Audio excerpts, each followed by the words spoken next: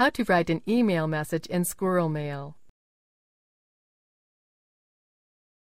This tutorial assumes you've already logged in to SquirrelMail webmail. Now let's learn how to write an email message. Click the Compose link. This is the page where we can compose emails. Let's fill out the form here and send an email. Enter the email address we are sending this message to here.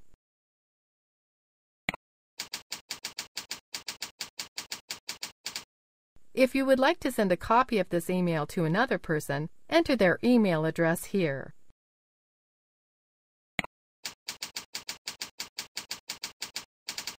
If you want to copy people but don't want others to see that you've copied them, enter their address in the BCC field.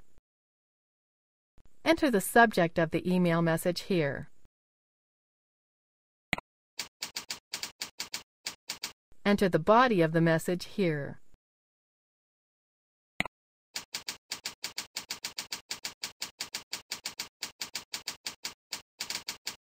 When ready, click the Send button here.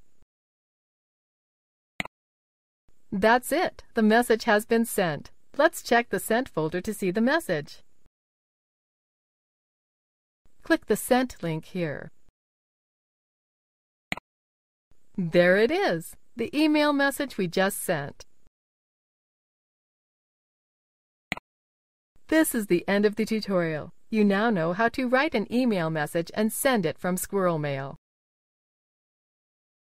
Thank you for watching our tutorial. Be sure to let us know if you have any questions.